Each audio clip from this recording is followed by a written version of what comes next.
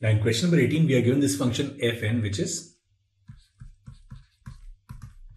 n plus, and we'll write it in summation form, and it will be this 16, 32 and 48. So it will be this 16r plus, now this is 5, 1 and minus 3. So this is 5, 1 and minus 3.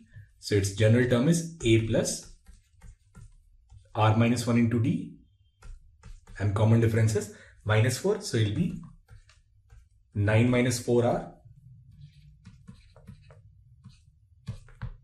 into n minus 3n square whole divided by, now this is 4, 8 and 12. So there will be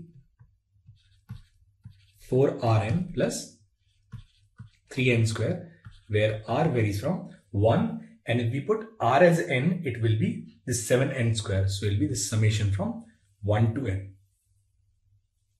Now what we'll do is, since we have this n, we'll write this as 1 plus 1 plus 1 n times. So we'll write this function fn as this summation r varies from 1 to n, and we'll take this 1 with each summation. So it'll be this 16r plus 9 minus 4rn minus 3n square upon 4rn plus 3n square plus 1. Now if we simplify this, we can write this as this summation r varies from 1 to n, and this is 16r plus 9n minus 4rn minus 3n square plus 4rn plus 3n square upon 4rn plus 3n square. Now this 3n square will cancel, 4rn will also cancel. So we'll get this function fn as this summation r varies from 1 to n 16r plus 9n upon 4rn plus 3n square. Now we need to find this limit n tends to infinite fn. So we'll take this limit. So it will be this limit n tends to infinite fn, and will be this limit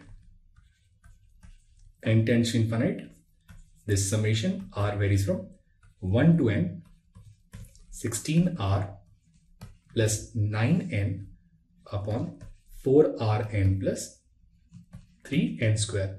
Now what we'll do is, we'll divide everything with n square. So we can write this as limit n tends to infinite, this summation r varies from 1 to n. We'll take 1 upon n here, and it will be 16r by n plus 9 upon, and here it will be 4r by n plus 3.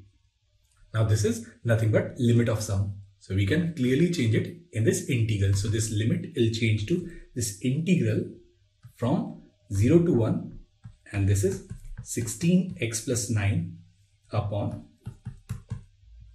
4x plus 3 into dx. Now what we'll do is, we'll add 12 and we'll subtract 12. So we can write this as this integral from 0 to 1. Now this is 4, and then here it will be this minus 3 upon 4x plus 3 into dx. Now if we integrate this, it will be this 4 and then minus 3. It is log 4x plus 3 divided by 4 from 0 to 1. Now this is 4 minus 3 by 4, and here it will be log 7 minus log 3, which is 4 minus 3 by 4 log 7 by 3. And that's your option B, 4 minus 3 by 4 log 7 by 3.